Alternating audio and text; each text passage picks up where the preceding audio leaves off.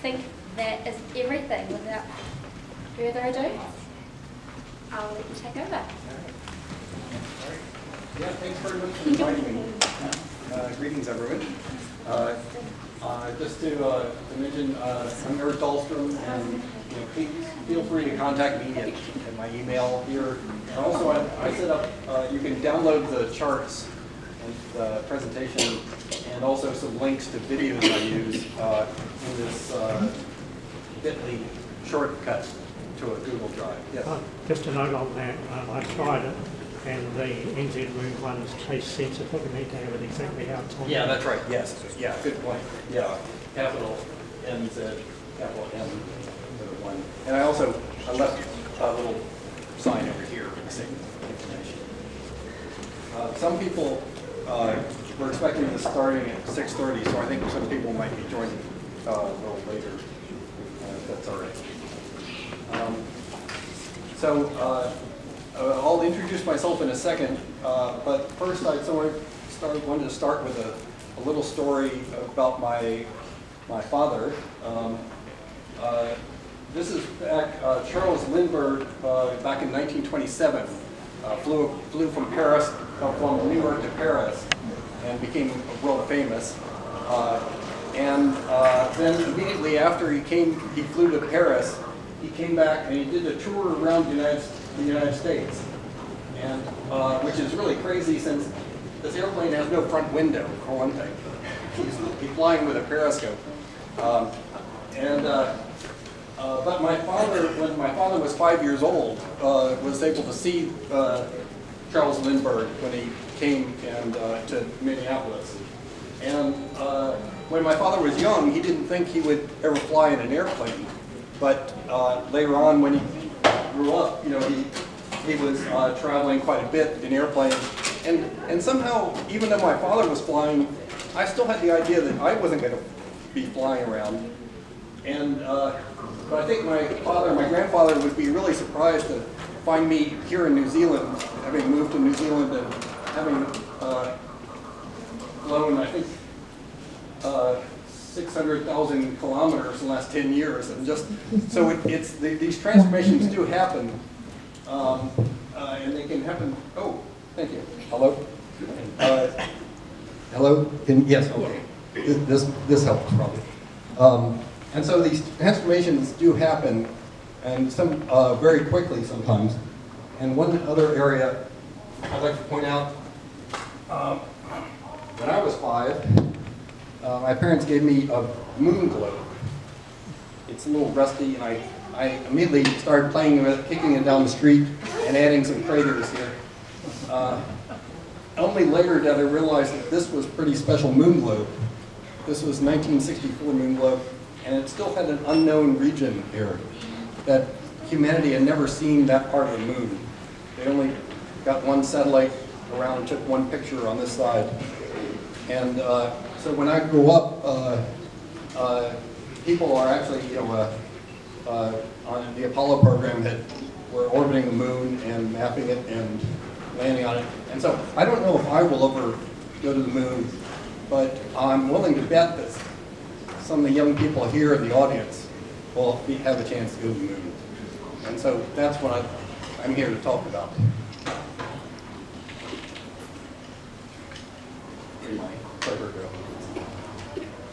Okay, in my background is, I started in physics and astronomy, radio astronomy and infrared astronomy, mapping the galaxy, then went into space engineering. And I worked on the design of the International Space Station for 8 years for NASA. And also worked on how to use the space station to support going to the moon. And I've been teaching at International Space University, also the chairman of the Space Science Department there, and working with startup companies and some lunar startup companies, and also advising NASA on how to use machine learning and artificial intelligence to protect against asteroids hitting the Earth. But what we're here, me and my partners, my wife, Emmeline over here, and Rich Bodo here sitting in. We are part of an organization called Space Base. We're setting up, we just got organized in New Zealand, and our mission is to help New Zealanders get involved in space and create space projects. And so we're here on a 3-year visa through the Edmund Hillary Fellowship. Our mission is to democratize space so that everyone around the world has a chance to be involved and participate in this, what we see as a big opportunity of expansion into the solar system. So our initial projects are creating a directory of all the space activities going on in New Zealand, and we've also created the first national space challenge for New Zealand. And that space challenge, we have people have 10 more days to submit their ideas to use space technology to help navigate across Antarctica. And so go to this site to learn about the details, because if your idea is considered valuable, you could win the $40,000 prize. You can talk to us more about the details if you want after that. First, so I'd like to talk about the moon, remember some things about Apollo, talk about some of the recent discoveries, and what it would be like to actually fly to the moon, because I think a lot of these areas that I thought might take a century to happen may happen in 5 or 10 years. Things are happening really fast in the area of the moon, and a lot of people are finding opportunities to get involved. First off, well, I'm learning, since living in the southern hemisphere, I'm learning to put the north at the bottom. This is the way the moon appears in the sky from the south. And I keep, telling myself to not turn my head upside down to look at it.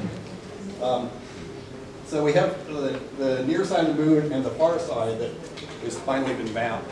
You never see this in the sky. We only see the near side from Earth. And you can see that it actually looks different. The dark areas on the moon are ancient lava fields. They're actually darker than the highlands over there on the other side. And so these flat areas are the safest places that you can land, and that's where the first Apollo landings were happening. Just to give you a sense of scale, this is the size of New Zealand. And so the whole land area of the moon is about the same as the land area of Africa. So just imagine visiting 6 places in Africa, and whether or not you got a good feel for the continent. I wanted to mention about the. It's often very confusing to people about the real relative scale of the orbit of the moon and the Earth. I have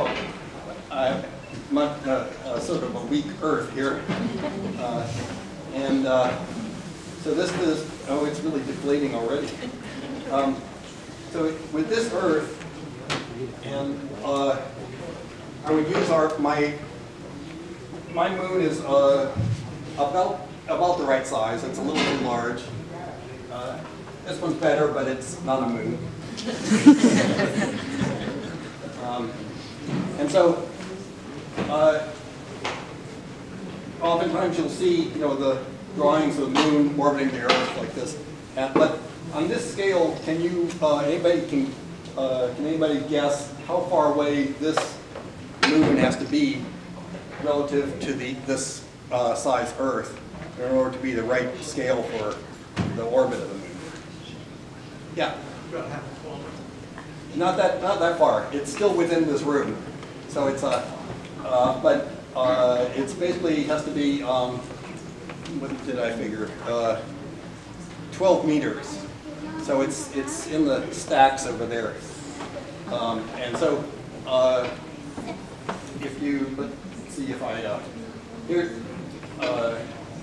here's the actual relative brightness of the Earth and Moon. Also, the Moon is very dark gray, and the Earth is this brilliant blue, blue and white. So if we think that the full Moon looks brilliant, bright from when we see it on Earth, just imagine being on the Moon and seeing something 30 times brighter with the full Earth. But here's a picture from a passing spacecraft that took a picture of the true scale of Earth and Moon. You can see how far apart the Moon is. So the phases of the Moon, in some ways, because the Moon always locks this one side facing Earth, it's like a selfie stick, you know, where you're just holding this around and it's always looking at you. And but if you have the sunlight coming from some direction, like well, I don't have a bright spotlight, but suppose you know, you looking at me, you're looking from the sun, then you see you know, a part of the half of the Earth, and then you see the half of the Moon illuminated, and the phases are just because as the Moon orbits around like this, you start to see more of the bright side of the Moon. And so as the Moon orbits once every 27 days, it moves about 13 degrees in one day. And so right now we're about four days since the new moon, when the Moon was in the direction of the sun, and so it's moved about 50 degrees over here, and we can just start to see a little bit of the crescent, and then in a week and a half it'll be full on the other side of the Earth, from the sun. Another thing about the Moon's orbit that's unusual is that while the Earth is tilted at the sun 23 degrees, and that causes the seasons, the Moon only has 1.5 degree tilt, and so it's almost perfectly perpendicular to the direction of the sunlight, and that means that I'll show you later, but that means that there are craters at the North and South Pole that have not seen the sun for 3 billion years. And so they're absolute cold darkness. They've been collecting ices all that time. So here's a animation of where you can actually start to see how the Moon is really three-dimensional. It's rocking back and forth a little bit because its rotation and the orbit are not exactly perfectly aligned. The orbit is slightly elliptical. And so this is over the past month, and it's coming up. That was a new moon, and then just a few days, and now it's stopped right there. That's the Moon right now.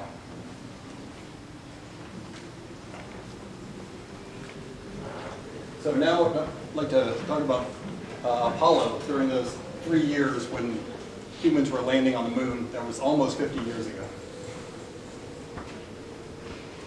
Apollo was a very complex system, and it was all done with 1960s technology. And so your watch has more computing power than the Apollo spacecraft. You had the way that they designed going to the Moon was to have a big rocket launch the whole thing all at once. Then you had a spacecraft that you rode in on the way to the Moon, and it turned around and attached to a landing spacecraft called the lunar module. So you could, and then the only part that came back to Earth was this little gumdrop-shaped cone that was the command module, showed right back there. And so they separated out the functions of coming back to Earth and the function of landing on the moon. And so the landing on the moon was this thing that didn't have to be aerodynamic at all. It had all sorts of things sticking out because it never went through the atmosphere. It always was just sitting, just designed to operate in vacuum. And the whole system was very complex. And you had, when you go out to the moon, basically you fly out and you sort of get in the way of the moon's orbit. The moon is coming along here, orbiting around, and you just pop yourself out in front and wait for the moon to run into you. And then, and if you time it just right, you can fire jets and slow down and go into orbit around the moon. And then the Apollo spacecraft, two of the astronauts got into the lunar module and separated and went landing on the moon while the other astronauts stayed in orbit. Okay. So here's the, this is Apollo 15, I believe, with the lunar module landing on the moon. And at the later lunar missions, they figured out how to fold up an electric vehicle and stick it on the side. And so you could unfold this electric lunar rover and drive around on the surface of the moon. So these are there were 6 landings of Apollo. 11, 12, 13 had a failure and had to swing around the moon and come back home. 14 landed, and then 15, 16, 17. And for a while they thought they could only land in this equatorial region, but then they figured out they could also go a little higher and lower off the equator. And they started landing in the middle of mountains instead of just on the flat plains. So here's the 12 guys that walked on the moon, although they were smart enough to keep their helmets on, but they didn't.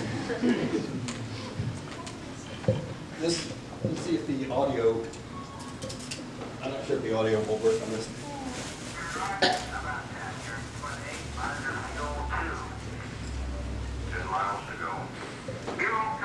This is Apollo 17, the last lunar landing. Come on, baby. 15,000 feet.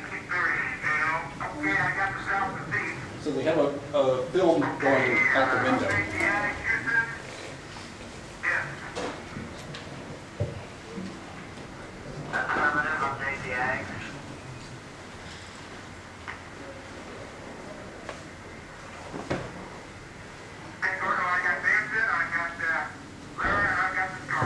They're recognizing the mountains and the craters that they're approaching.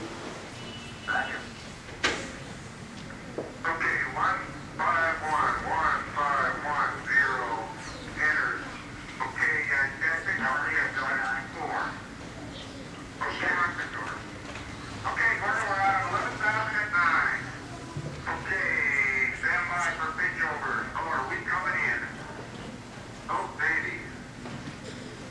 They're dropping from about 2 kilometers high in about 20 seconds. So if you were doing this in an airplane, you'd be screaming the whole way.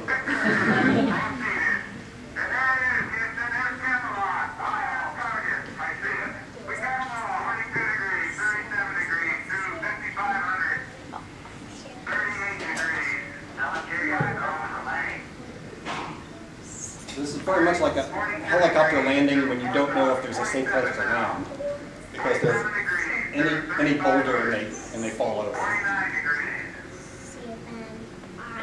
See if you can see the. At some point, you'll see the shadow of the landing.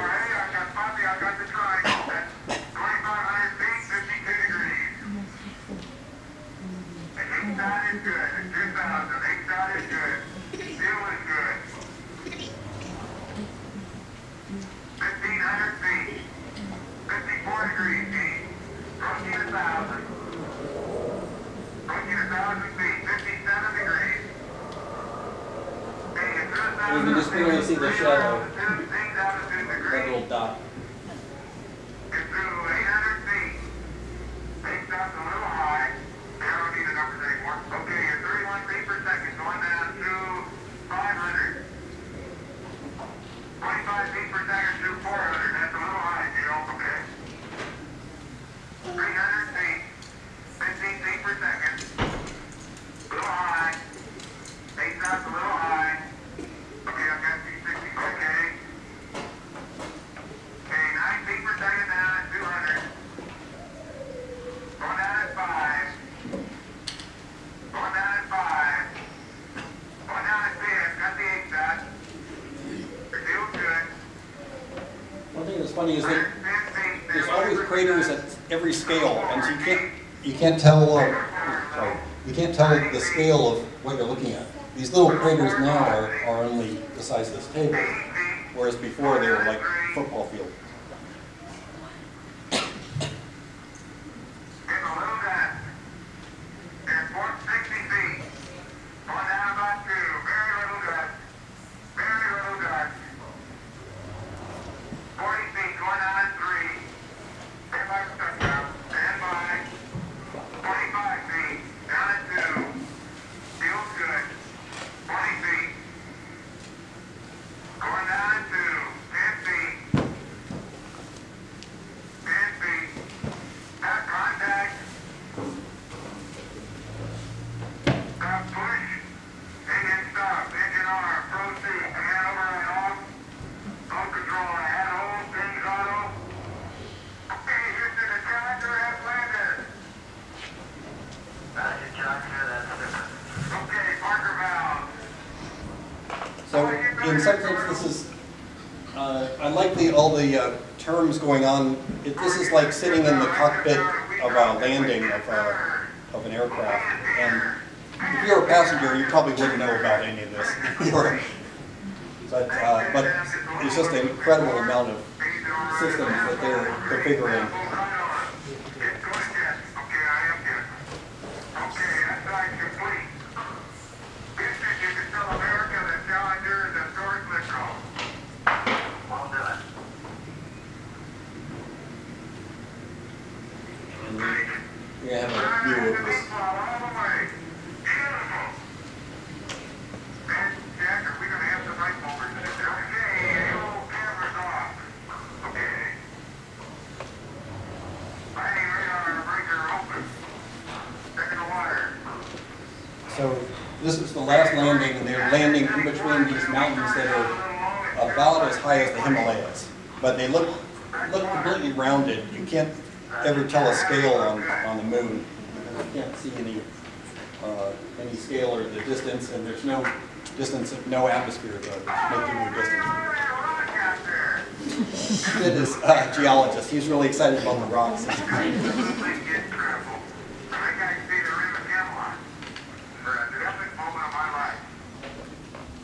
So one area that there was a lot of precursor missions before Apollo of orbiters, lunar landers, and various things to scout out the locations. And I love this picture because this is Apollo 12, where they had a robot that landed, and then a year and a half later, they landed the lunar module there and walked over to where the robot was. And so it's sort of a symbol of robots first, and then the humans. There's a long period of no activity around lunar missions, and then suddenly there's a lot more activity recently, and there's about to be a blizzard of activity in the next 5 years. For the last 3 missions, they were able to unpack their lunar rover and electric vehicle that they drove around. You can sort of get the sense of the 1/6 gravity on the moon from this, and especially watching how the dust kicks up from the wheels. And they really had a lot of fun driving this thing like crazy and jumping up. And one astronaut said his commander was driving, and he spent most of the time in the air, leaping from one spot to another.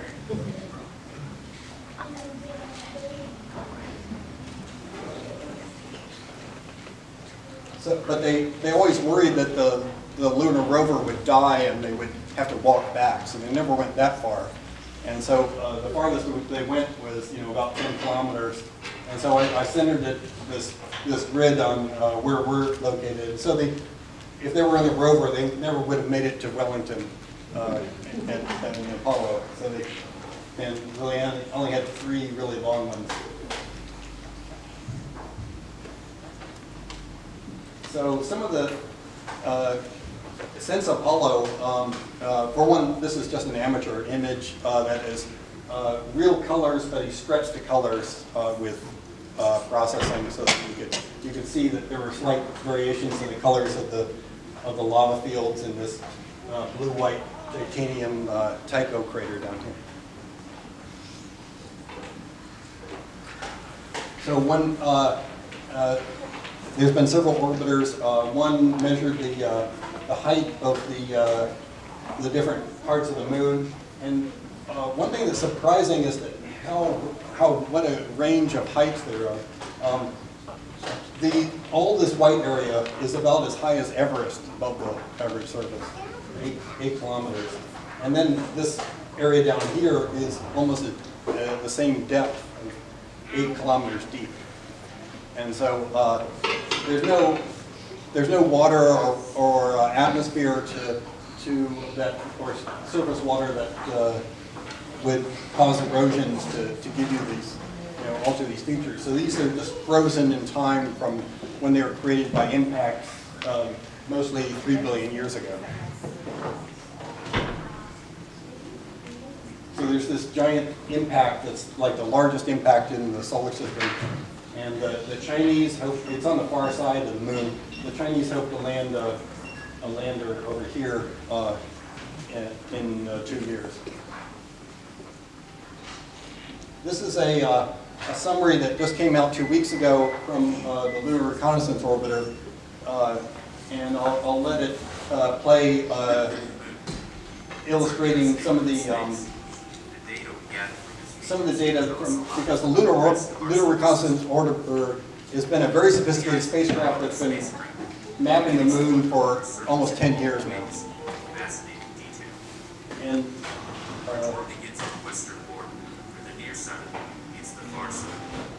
And this video was produced inside this simulator system that you can access from JPL. And that, if you go to this, I included the links that are in the, if you go into this document, you can find the simulator.